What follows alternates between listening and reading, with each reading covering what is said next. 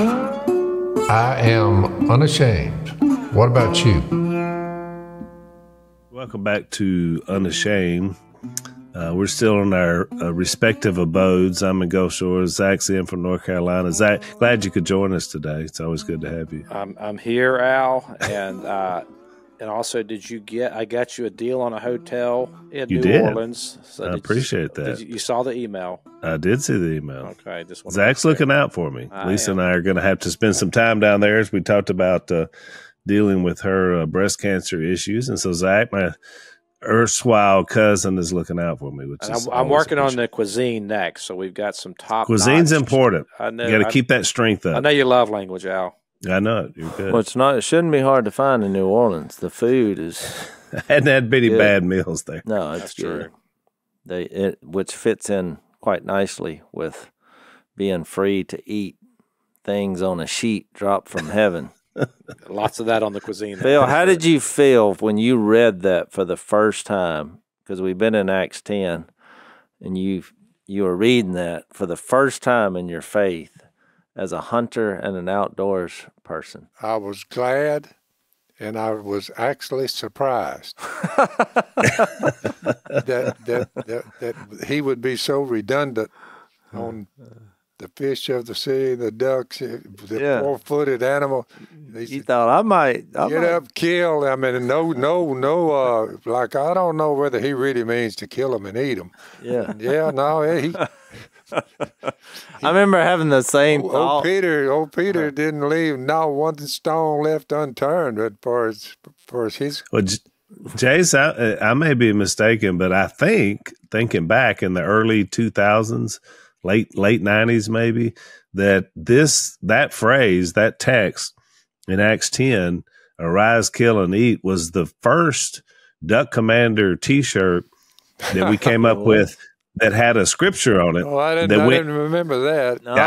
I think that's right. I could be wrong, but I think it was the first one, and it was really clever because it was a hunting reference, of course, arise, kill, and eat, but it was also a biblical reference, which I thought was pretty good. Remember thinking the same thing just as an outdoors person. When I was reading this for myself, trying to figure out whether I was going to believe in God, we all go through that. I mean, I was young.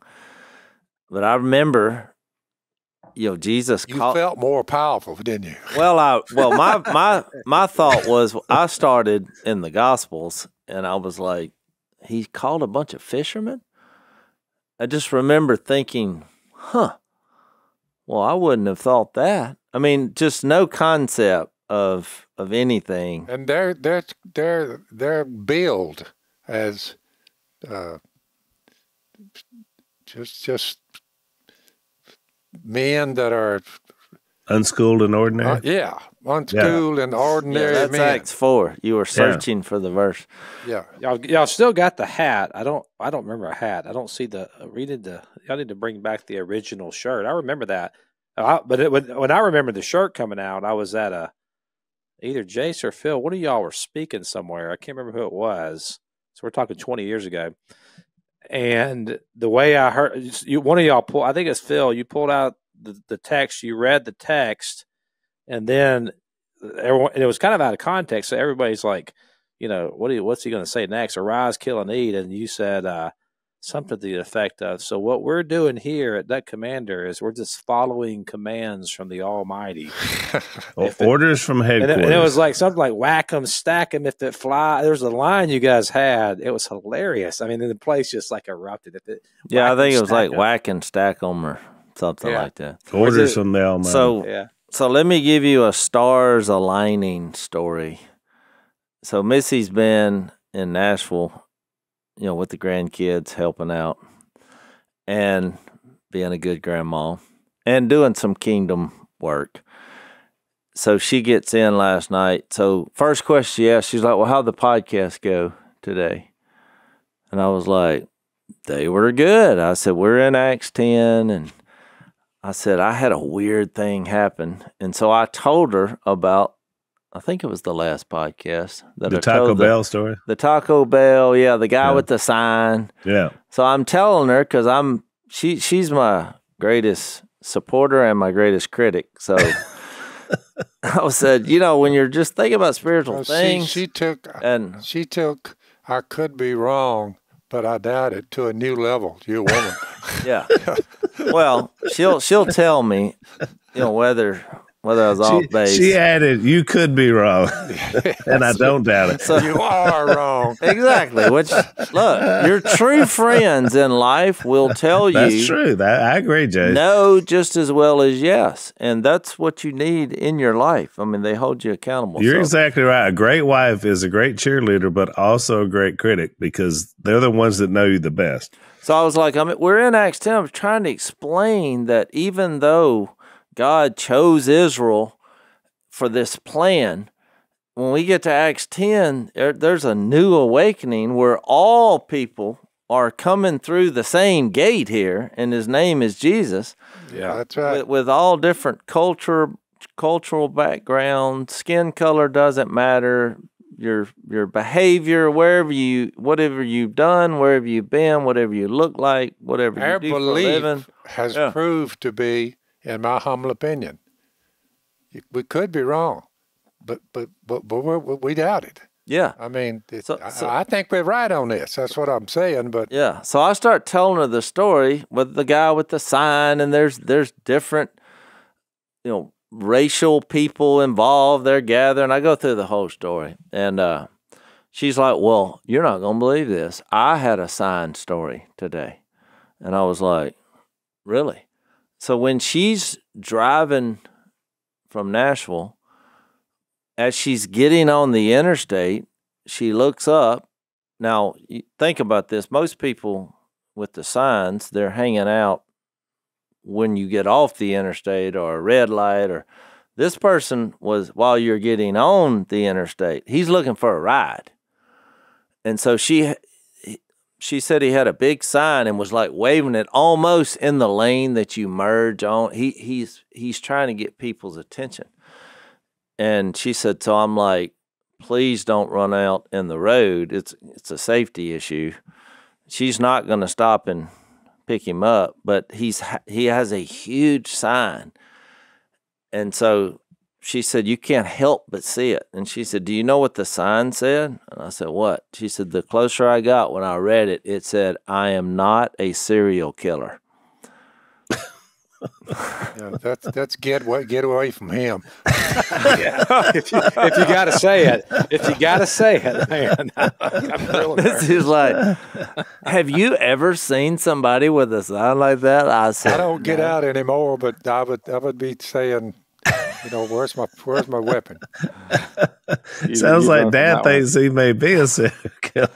Well, but just the thing she said after that, kind of got comical because she was like, I mean, do you realize that no one's going to pick you up just because if you wind up dead, the embarrassment of you picked up somebody that said, I'm not a serial killer. She's like, that would be the most embarrassing way to die. Well, the trick is, how did he arrive at that particular statement unless he was one? Well, I'm not sure it's a big confidence builder, that's for sure.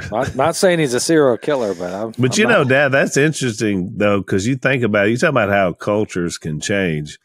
Because I remember you telling me stories of when you were young, middle school up to high school age, and really almost even college age, that you used to hitch rides back and forth from, Dixie and down where you guys live up to Shreveport all the time. Like nobody thought anything about it. Hitchhiking was a major way to travel. Right. And people they never thought anything about it. They just stopped. A guy's walking along the side of the road, needs a ride. Or if you stuck your thumb out, you never even thought about somebody attacking somebody. No. Or trying to rob them or whatever. And so that's how much the culture's changed now, that when we look at that, we're like fearful. A guy's got to have a sign that says, I'm not a serial killer, hoping that it'll encourage a little bit of hope to pick me up. That's where we're at as a culture. It's quite different than it was. That's happened in Dad's lifetime. I know. We started talking about it because I was like, well, I made a spiritual analysis out of seeing a guy with a sign, but I'm really not sure what the spiritual analysis is of that. I'm not sure. Except that our culture has de-evolved into where it is now, which is much more fearful of people walking on the side of the road. That's for sure. It is. Yeah, but I thought it was humorous. Well, the good thing about today, Al, is we don't have to review where we were. Peter's going to do the review for us, Jace. I've noticed when the Bible is redundant, we ought to pay special attention. Correct. Something happened here. Yep. That the Lord wants us to get. We need to see what exactly happened here. Well, we've already made that point, Jace, because Paul, remember, tells his story of when he was struck down 2 other times in the book of Acts, which we read all 3 of them for that very reason. There was a huge moment. And I think what we just read in Acts 10 is a huge moment because Peter has to go back and basically defend what he did and why he did it. And so he's going to retell the story when he gets in chapter 11. Some of the most powerful verses ever.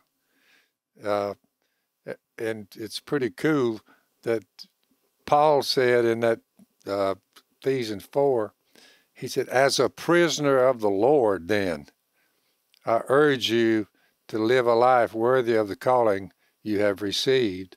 And he goes through this little list to clarify what this is all about. There's one body, one spirit, one hope, when you will call one Lord, one faith, one baptism. All these things you read about page after page, he condensed it down to about 2 little Bible texts. And while he was at it, he said, I'm in jail right now, but I mean, well, the key verse. These men were, Paul and Peter and all of them, they were, what's the word? They are relentless. For the Lord. But the key verse in that, Phil, is verse 3 of chapter 4 of Ephesians, when it says, make every effort to keep the unity of the Spirit through the bond of peace, which is what's being discussed here. The Spirit has been poured out. So it was poured out on the Jews.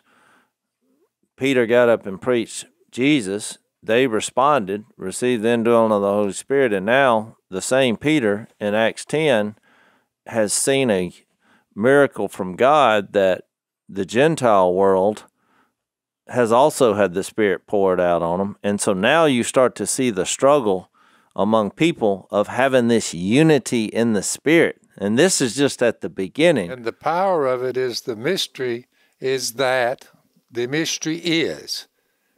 through the gospel, the Gentiles are heirs together, which is unheard of up to this point, are heirs together with Israel, members together of one body, and sharers together in the promise of Christ Jesus. The whole thing is brought to a head, the mystery and how to get out of it. Just think about together as one group. And think about the power of that unifying the planet. This is God's idea of unifying the planet. I believe that's the first time it's been clarified that simply, but that forcefully, is that little text right there in Ephesians chapter 3. Especially if you're reading over here while it's happening, Well, that's a good point, Phil, because a lot of people will talk about the mystery of Christ and they appeal to mystery and as if it's something that's not known. But I'm like, he tells you what the mystery is here in Ephesians, and I think what happens then, even how we misinterpret when you don't understand the context of what Paul's doing here. You'll take a verse like Jace just read, that make every effort to keep the spirit of unity through the bond of peace. And what we end up doing is we actually end up flipping that, and we try to keep the spirit of peace to the bond of unity. But that's not the same thing. Where you keep the spirit of unity through the bond of in the bond of peace. So eager to maintain a unity of the spirit. So that's the key. Is it's a unity. It's ethnic people groups that would, and not just ethnicities, but like in any form or fashion, we're talking about completely 2 separate types of people that would never do life together. Oil and water, they don't mix. but in the Spirit, in Christ, there's a unity that happens and a peace that is a result of that. There's one body, one Spirit, just as you were called to one hope that belongs to your call, one Lord, one faith, one baptism, one God and Father of all, who is over all and through all and in all. But grace was given to each one of us according to the measure of Christ's gift. I mean, that is, you can't overestimate or overemphasize what Christ is doing here with these people groups. I mean, it's way bigger than anyone ever thought, which is always the case with God's promises. They're always way bigger than we imagine them when we first hear them. Who were the captives when he ascended on high? He led captives in his train and gave gifts to men. Who exactly was that group? When he ascended on high, he led a host of captives. Hang on a second. Before we answer that question, let's take our first break. So, Zach, on my script here for our good friends from Tommy John, it says, do you want to know a simple life hack to feeling better every day? And I got to admit to you, I was asking Maddie, I thought it was a misprint. Do you know what a life hack is? What is a life hack? Well, yeah, that's like, you've never heard of the term life hack? I have never heard of this. I've never heard of it. Tell us. Wow. It's because I'm deceptively smart, but tell us, wise one. It's like well, I mean, well, slow down there, Jace. But it's like you got a little something, a quick little thing you can do to make your life a lot better. Oh, well, that I it's get. Like you're hacking in like a computer hack. I'm hacking in. Oh, that must be it. You never knew this. You never knew this little thing out here existed. If you just do this one little tweak, you'll be happy. All right, so I got it now. So, hey guys, you want to know a simple life hack to feeling better? I know, Al. Buy better underwear. Exactly. Tommy John's premium second skin underwear. Now, I can speak to this because I have been a huge fanatic about Tommy John's for many years, way before they were sponsors of our podcast.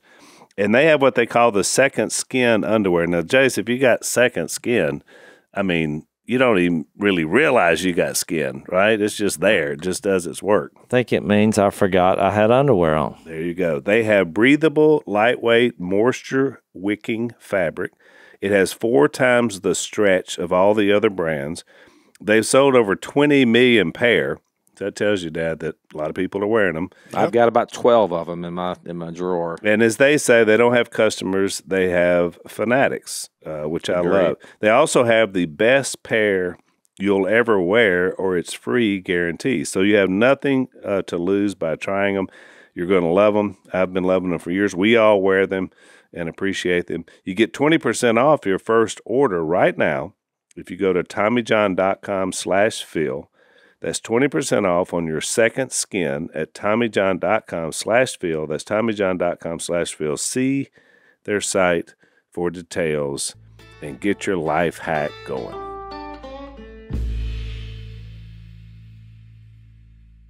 We're getting down a rabbit hole here, Phil. Well, that's a good question, though. I don't. We need to.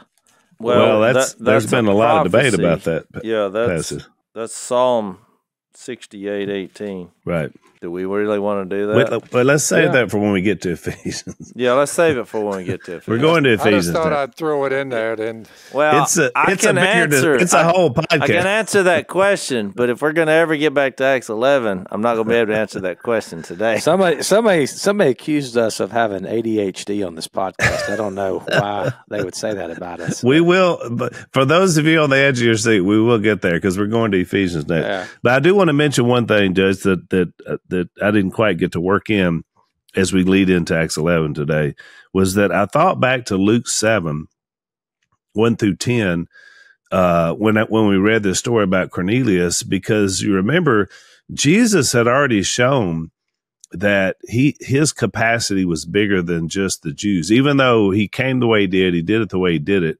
there were little glimpses all throughout his ministry.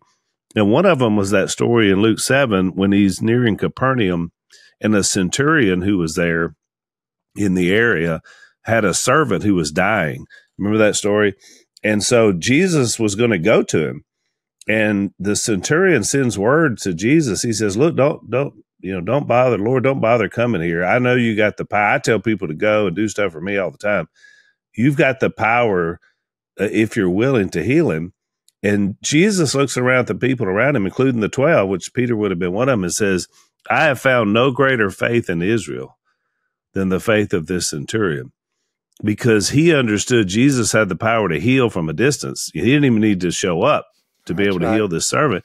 And he did. He healed the servant. So I just thought about that text in the context of what we're talking about here, is that Jesus has always shown the capacity that it was larger than just the people that were around him.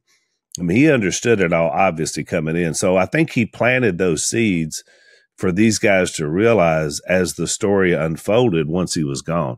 So I don't know if Peter remembered back to that moment or not with this interaction to Cornelius, but Jesus had already shown that there was faith outside of just, physical Israel. Yeah, and even one of the soldiers at the cross, I think, is the only time in the gospel that he's declared the Son of God, and it was made, that claim was made by one of the soldiers looking on. It said, surely he was the Son of God. A Roman soldier, that's right, a Gentile, which is powerful. Well, let's get to chapter 11, because as Jay said, it's really going to be a look back at everything that we studied in the last couple of podcasts in Acts 10, but it's going to be done through a different prism, because in verse 1, Luke says, the apostles and the brothers throughout Judea heard that the Gentiles also had received the word of God. So I'm sure this was quite intriguing as the word is bouncing around. And I did think it was interesting that the word was out that they received the word of God. So when Peter went up to Jerusalem, and here we go, every time that Luke uses this term, he's zeroing in on something. The circumcised believers criticized him and said, you went into the house of uncircumcised men and ate with them, which is really interesting because the word is bouncing around of this great thing that happened. But when he gets back, he receives criticism because of this going to eat with Gentiles, which was this, norm that you didn't break. So Peter began, and then and I love the way it says this, explained everything to them precisely. Now, I've noticed when you're under criticism, the more precise you are, the better, as it had happened. So here's his retelling of it. I was in the city of Joppa praying, and in a trance, I saw a vision. I saw something like a large sheet being let down from heaven by its four corners. It came down to where I was. I looked into it and saw four-footed animals of the earth, wild beasts, reptiles, birds of the air. Then I heard a voice telling me, get up, Peter, kill, and eat. And I replied, surely not, Lord. Nothing impure or unclean has ever entered my mouth. The Lord spoke from heaven a second time, do not call anything impure that God has made clean. This happened 3 times, and then it was all pulled up to heaven again. Right then, 3 men who had been sent to me from Caesarea stopped at the house where I was staying. The Spirit told me to have no hesitation about going with them. These 6 brothers, now we get a little more insight into that, because before it just said some people. 6 brothers went with him, and we entered the man's house. He told us how he had seen an angel appear in his house and say, send to Joppa for Simon, who is called Peter. He will bring you a message through which you and all your household will be saved. As I began to speak, the Holy Spirit came on them as he had come on us at the beginning. This is an important piece of the puzzle here. Then I remembered what the Lord had said. John baptized with water, but you will be baptized with the Holy Spirit.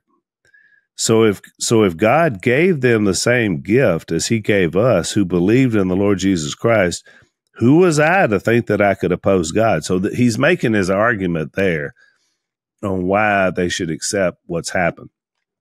And then it worked. When they heard this, verse 18, they had no further objections and praised God, saying, so then, God has granted even the Gentiles repentance unto life. You kind of get that idea here that they get the conclusion of this, and they're like, this thing is way bigger than we thought. He's even opened this up to the Gentiles. I mean, that would probably be a pretty shocking realization.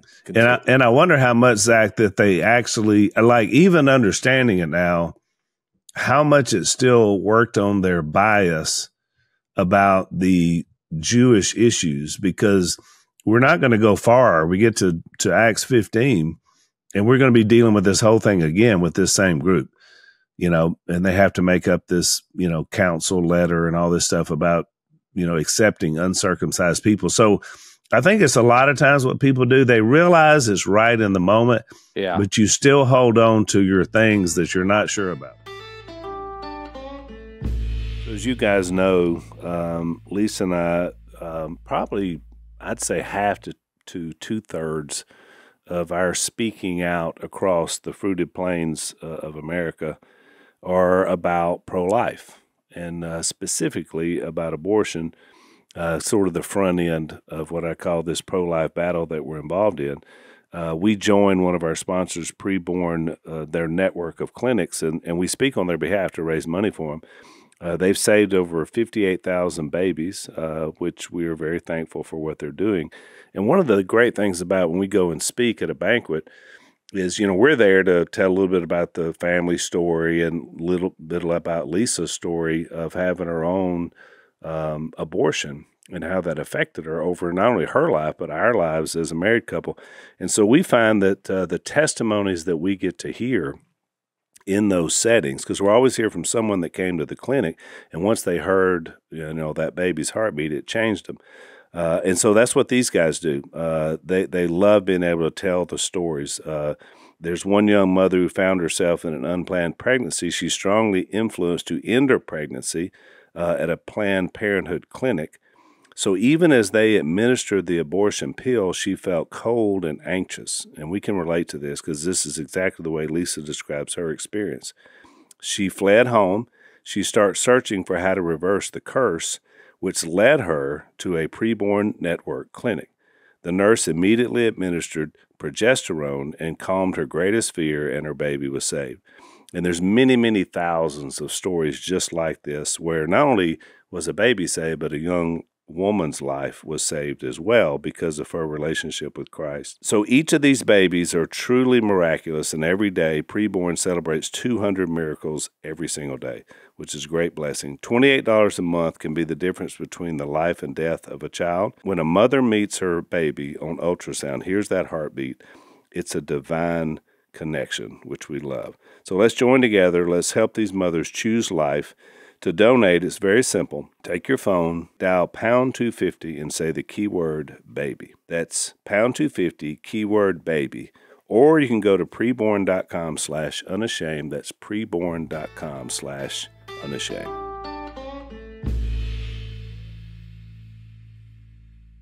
And I think as a pastor, for me, for many years, this resonated to me in that, Zach, because let's face it. I mean, every decade to 20 years, even in our current structure and system, we undergo method changes that cause all this angst and criticism and unrest in our churches. And so I think it goes back to this very root that was right there at the beginning. And change is difficult.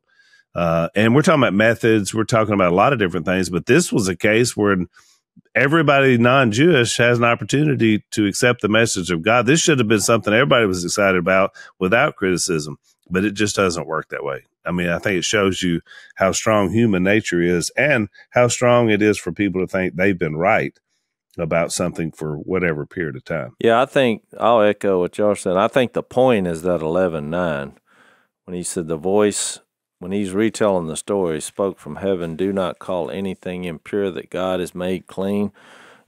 Granted, the freedom to eat any food is awesome, but the point was, you start thinking about that statement. He's talking about people. And when you tie in all the verses of being reconciled, I mean, just do a quick study on that God was reconciling the world to himself through Jesus. Think 2 Corinthians 5. This is what he's saying, because the natural question is, well, how did God make people clean? And then you start tying in with why they're sharing about Jesus. And they're talking about the cross, and they hung him on a tree, and he was murdered, and he went through the cross and the resurrection. This is God's plan to reconcile Israel and the entire world. And so that's why when you see a statement like Barnabas, when he was called to go to Antioch because he saw, where's that at, where he says he saw the grace of God, what the grace of God had done. Verse 23 of chapter 11, we're fixed to get to, it says, when he arrived and saw the evidence of the grace of God. Just think about that statement. Well, where do we get the grace of God? What is the central piece of the grace of God? It's making humans clean through a sacrifice and an innocent death of himself on a cross. So I really think it's a big point. And wrapped around it, Al, I think a side point is these people, what happened here in chapter 11 is underestimated because you had believers who were at first criticizing. They went from being critical. It says the NIV says criticize in 11:2. They criticized him, and those people 16 verses later repented. Yeah, that's a good point. So try to find that going on in the religious world today. Yeah. You know, we always think repentance is someone who doesn't know the Lord. It's for the unbelievers, not the believers. And in this situation, you had repentance happening because they were being so inclusive and not recognizing that God made everyone clean. But they did repent. Remember, Peter was having to proclaim a message here that he had to do himself first. I mean, that sheet dropped down 3 times, and Peter was still pondering it before he came to the conclusion that God says, I have made these foods now clean. And he was talking about men. He probably, I would probably argue Peter, obviously he's like, I didn't really agree with God, but it's like, who am I to argue with him? I mean, that's kind of how I hear it. And so I think about, like, we have these things in our own churches. We have these things in our own churches that are like, that we could equate to the circumcision. Because I think the issue here, like, I don't know if these people would have had a problem with him eating with Gentiles as long as they were circumcised. I think it was that they were hanging on to this one, like, remnant of Judaism that we got to keep that don't let the circumcision thing go. That thing, it was because that was so integrated into their worldview that to be circumcision was a sign of the covenant. Think about that. This was a sign. This was the sign that, hey, we are part of the covenant people group with God with circumcision. So it was a big deal for them. And so I think that was their issue. But we have our own versions of that. Now, I mean, we grew up. If you hadn't researched our family at all, we grew up Church of Christ, and for many years in the Church of Christ, you couldn't use instruments in worship. And I mean, that's not the case for most of them now. Certainly not the one you guys go to in WFR. But I remember 25 years ago, Randy. What's the guy from Abilene? Randy Harris was speaking at a youth conference. There was a skit. And there was a guitar on stage as part of the skit. They weren't going to use it in worship, just part of the skit. And some people got upset that there was an instrument on stage. And Randy heard about it, and I just never forget his opening line of his sermon. It just stuck with me all these years. He said, "You can't pour new wine into old wineskins." And it was a way, but every denomination has their version of that, of the thing that we're going to hang on to, but it's probably more of a tradition that or something that is not bound in the new covenant, and so I still think we have like remnants of this in our churches today. And Peter continued to deal with this, by the way, like this shows up again in Peter, who at the time is now at this particular moment in history, he's defending the case for inclusion of Gentiles, even though they weren't circumcised. But that will pop up in his life again, which again just goes to show the grace of God and how patient God is in dealing with us in our theological errors and in our discrimination against people. Like, God is patient with us, working towards this spirit of unity through the bond of peace in us. But it's not something that's finally realized in the moment. Yeah, you're right, and it will tend to come up again and again. Let's take another break. So, fellas, I don't know if y'all knew this or not. The liver is the largest and heaviest organ within the body, and as much as 10% of all the blood in the body is present in the liver at any one time. Did y'all know that? I do now. You can't unknow it, can you? It's a big deal, Al. I've never seen my liver, but I heard if it starts going south, that's a problem. So, Zach, you and I had some high liver enzymes, some bad numbers on one of our wellness checks, and that led us to this product from Liver Health Formula. So how does it affected you? My numbers are great now. I'm normal now, so we don't know what happened quite yet, but the whole thing turned out good. Yeah, and that's why we took this product. The American Heart Association indicates that adults with fatty liver, which is what Zach and I were suffering from, makes you 3.5 times more likely to have heart failure, and it affects 100 million Americans every year that have this idea of fatty liver. Your liver has 500 key functions, and if you get a fatty liver, it forces you to gain weight and then to lose energy, which is bad. And it also helps you to not filter out all the toxins and everything that comes at your body. There is a solution that we have tried and works, Liver Health Formula. It's an all-natural supplement, contains 11 clinically proven botanicals that help recharge and protect your liver. So if you're looking to ignite your fat-burning metabolism, boost your energy, and transform how you look and feel, try Liver Health Formula. You're going to receive a free bottle of blood sugar formula. It's going to reduce your sugar cravings when you order today. Try Liver Health Formula by going to getliverhelp.com/unashamed. That's getliverhelp.com/unashamed. Get that free bonus gift and get those liver numbers where they need to be.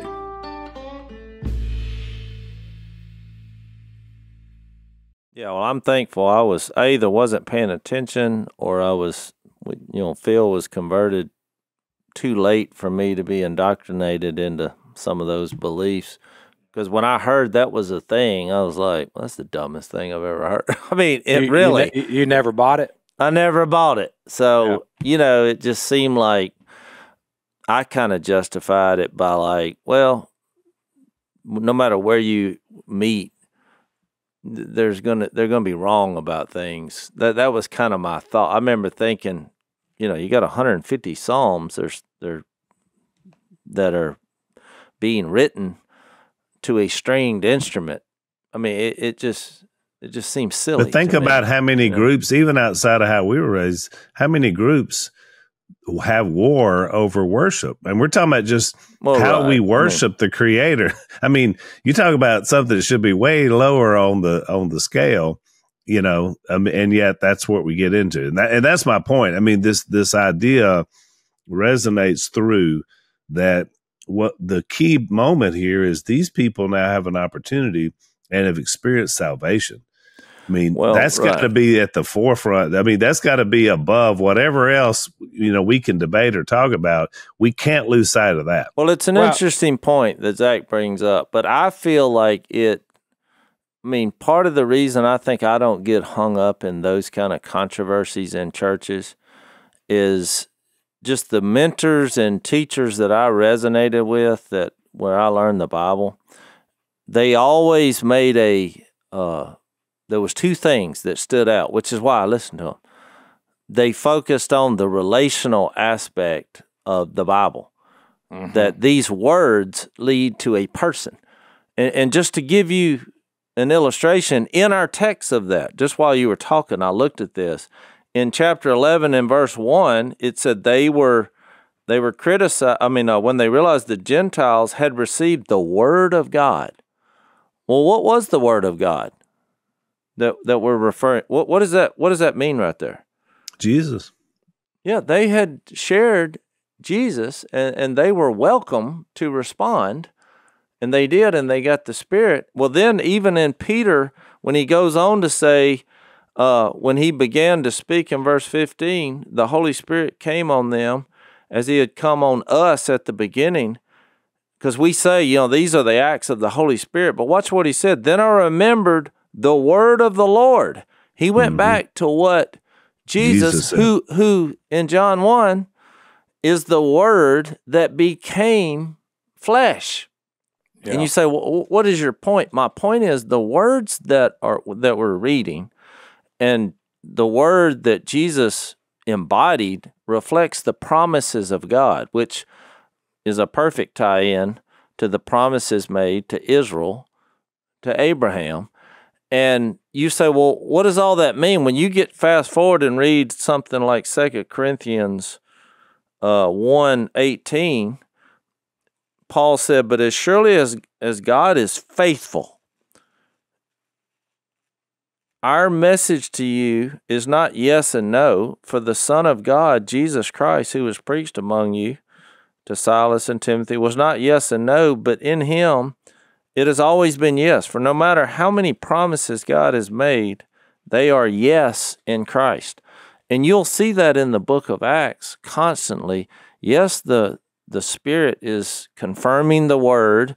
The Word is reflecting Jesus in human form, but it's also reflecting that when God says something, every person has a choice. Are you going to trust him? Are you going to trust what he said? Or are you not? And that working together, to me, is the key to understanding all of Scripture. You can go all the way back to the garden. Remember? God said, don't eat that tree.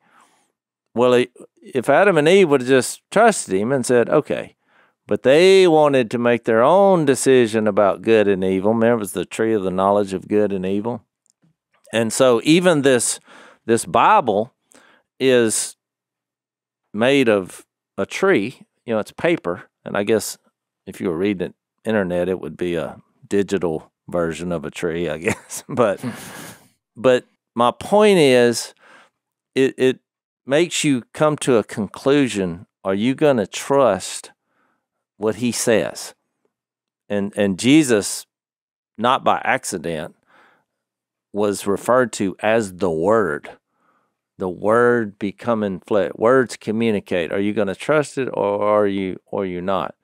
And so that was my point about these arguments. Final word that develop. Look, all the arguments are about the words, and it's like we're trying to come up with a formula where we do all the words and all the commands correctly, instead of looking at it as these words come from an actual being that you trust, even though you may not understand everything along your growth process and journey. You're going to trust the Lord. And that's why I think Cornelius was converted. He was trusting God. He just didn't understand that this was about Jesus. Yeah, and so instead of throwing rocks at him, saying, well, you don't even believe in Jesus, we're disfellowshipping you or whatever, you're doing these things wrong, and you got the law wrong, and you got the foods wrong, or whatever it was, they introduced Jesus to him, and guess what happened? Well, God opened his heart, they responded, the Holy Spirit came. And so I think that's just the way I look at it. So when people start arguing about frivolous things or making it doctrine or, whatever they want to call it, it's like draw a line in the sand and say, if you do this on on disagreement about the words and how you're going to go about worship rather than who you're worshiping on and loving each other and figuring it out, then I think, and it'd be a lot better. That? It's funny about that too. If you look at, here's like a litmus test, you could look at someone or even your own heart, and if you're talking about issues, if you're talking about doctrine, and you're not talking about who Jesus is, that's the sign. You can, and I grew up with this, but it's like it's all about the right belief system. It's all about getting the right belief system like this. But what you said is key. No, we're talking about a person here. Yeah, we're pointing people not to a belief system. That's not what we're pointing people to. We're pointing people to a person whose name is Jesus. And when you get sucked into the sectarianism, which is basically these sects that are like separated out, and this is our little group here, and here's our language of access, that you got to get this language of access to get in the group and learn how to communicate this way, and here's the belief system you have to adopt, and here's all the things. Like you're not talking about the person of Jesus. And I thought, man, I probably shouldn't tell people that, because then they could probably start talking about the person of Jesus and manipulate people into their sectarianism. But the truth is that won't happen, because if you start talking about the person of Jesus, you're going to be changed. He changes people, not a system. It's not a system that we develop so we don't have to be good. As T.S. Eliot said, we are pointing people to a person. And I saw this meme I wanted to tell y'all about. I just pulled it up because somebody sent it to me this morning. It's a meme, and in the background you've got like 4 people in a room, and they're all wrestling and fighting. And then the caption above those people is everyone online arguing about Christ as King, in quotes. Then there's another guy who's sitting there just working on his computer, just doing his work, and he's calm and he's just knocking it out. And it says, going about my business since Christ is King. I thought, man, that's the difference. We can fight about Christ being King. We can fight about all the truths of the gospel, or we can live it out as if it's true because it is true. And I think that only happens, Jase, to your point, and you can only escape these debates and these frivolous matters when you understand that this is about a person named Jesus who is drawing us into a relationship with the one true God. That's what it's about. I'm not sure if you guys knew this or not, but one of our sponsors, Fast Growing Trees, is the biggest online nursery in the U.S. with more than 10,000 different kinds of plants and over 2 million happy customers. Were you guys aware of this? I wasn't.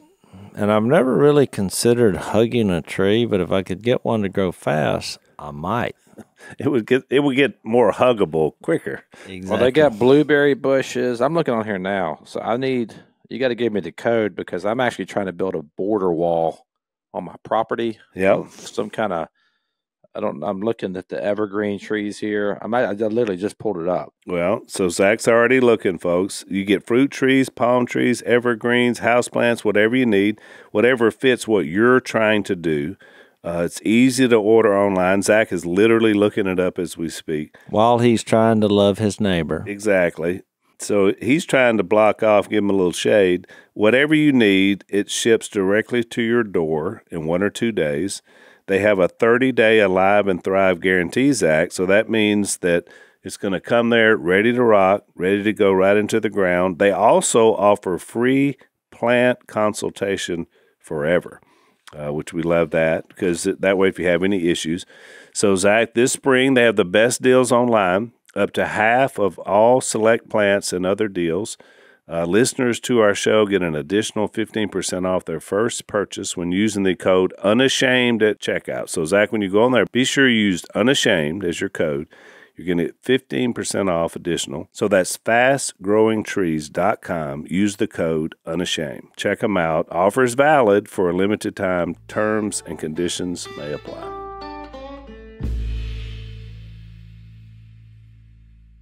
So people would respond to that, and I've had them respond. They're like, well, 1 Timothy 4:16 says, watch your life and doctrine closely. Persevere in them, because if you do, and they'll come up with these doctrines. But right before that, in verse 9, he said, this is a trustworthy saying. I mean, he's giving advice to Timothy.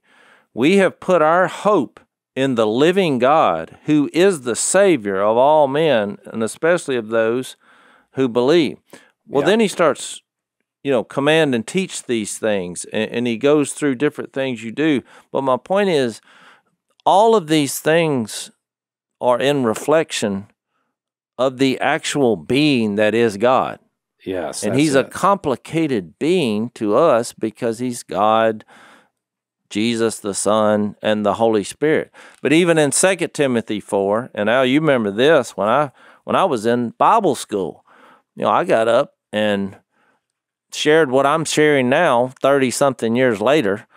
In 2 Timothy 4:2, it says, preach the word, be prepared in season and out of season, correct, rebuke, and encourage. And so I made a big deal about, because they had a little, what do you call it? It's like a little marketing sign.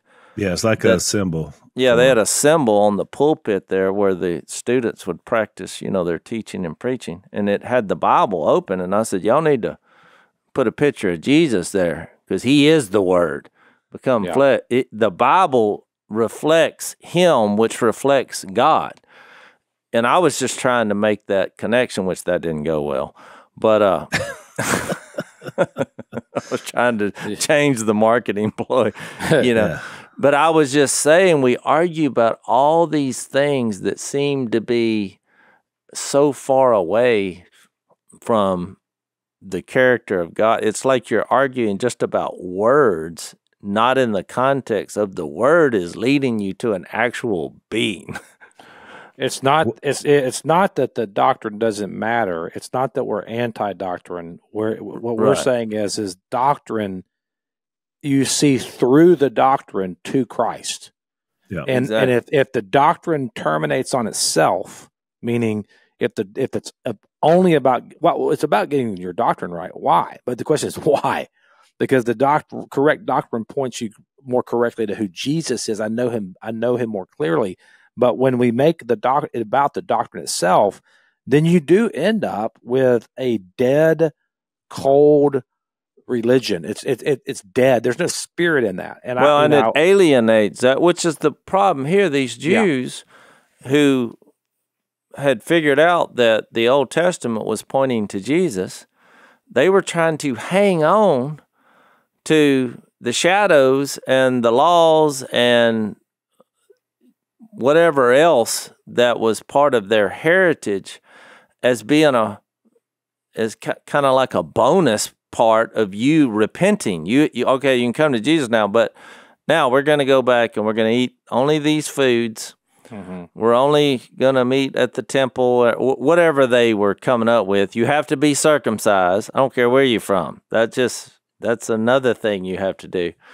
And so you see that there and you understand it, but what I'm saying is you fast forward a couple thousand years and you see it now, and it's kind of common in the denominational world that whatever these other things are that you must do, whether it's how you worship, whether it's with instruments, or there's a lot of things you could come up with that are. But that's one of the reasons why Jesus spent so much time using the phrase hypocrites with a lot of these same people who we're now seeing once he's gone, is because he kept saying on the outside, you look like you have it. You've got the mark. You've got the rituals. You're going to the temple, but your hearts are hard. And so that comes back to that idea of the Spirit. It's why he told the disciples in John 14, look, I know you want me here physically, but it's going to be far better for you that you don't have me here physically, but you have my Spirit living in you. And so John 14, 15, 16 lays that out. That's why I think Peter went back. He remembered that phrase that Jesus said, John baptized with water, but you will be baptized with the Holy Spirit. He's using a physical symbol, baptism, being immersed in water, which is what John was doing, that baptism of repentance, to now a spiritual concept of the Holy Spirit as being a result of our obedience to him, which is far better. That's why, Jase, we read the verses about circumcision. The circumcising of the heart is far more important than the circumcision of your body.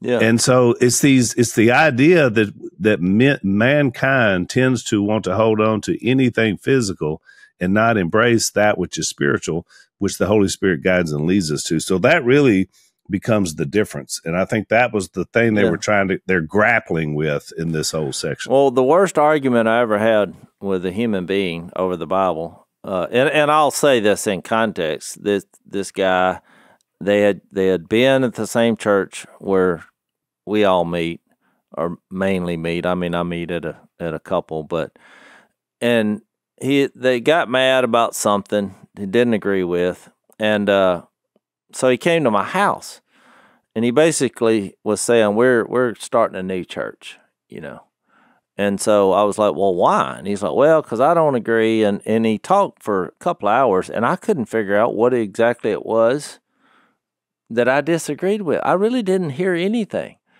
And so I was like, what's the problem? Why not just keep meeting? Why leave? I was kind of giving that angle, but the thing kind of got heated because he was like, well, you don't agree with me. And I was like, well, I think I do. I haven't heard anything that I disagree with. I'm not sure what the problem is. And he's like, well, if you agreed with me, you would come and meet with us at our new church. And I was like, it's the craziest thing I ever heard. So I kind of stopped in that moment and said, look, I love the Lord with all my heart, and I love you. And this is the phrase that got me. And he's like, no, you don't. I was like, no, I don't. Yeah, I love God and I love you. He said, you don't love me or you would come with me. And I thought, I don't even know what we're disagreeing on. I'm trying to agree. I'm trying to tell you I love you, but you've just made up your mind that whatever rub is in the saddle here is just, you're making a clean break. So, I mean, that was the end of it. It didn't have a happy ending. I was like, well, okay. You probably disagreed on who was going to be in charge. So what happened to him, the best you could tell? Well, I hadn't seen him since. He's probably running his own show. But I guess that's what it was. But, it was like, if I'm going to be involved in a coup, I got to hear something anti-Jesus, or something fundamentally the point of the Bible that we're off. If it sounds like it was just a personal thing in leadership, and he was upset and mad and wouldn't go into the details, and I was trying to encourage him and help him, but I thought this is not productive. This is not alienation is never the answer. No. And that's a great point about unity. We're not going to always see everything the same way, but we're still together because we believe in Jesus. All right, so we're out of time. We're going to pick up in the rest of Acts 11 because we're going to have a little Paul interlude here that's going to come back in and see what he's been up to while all this other stuff's going on in the early church. So we'll get into that on the next Unashamed podcast. Thanks for listening to the Unashamed podcast. Help us out by rating us on iTunes. And don't miss an episode by subscribing on YouTube, and be sure to click that little bell to get notified about new episodes. And for even more content that you won't get anywhere else, subscribe to Blaze TV at blazetv.com/unashamed.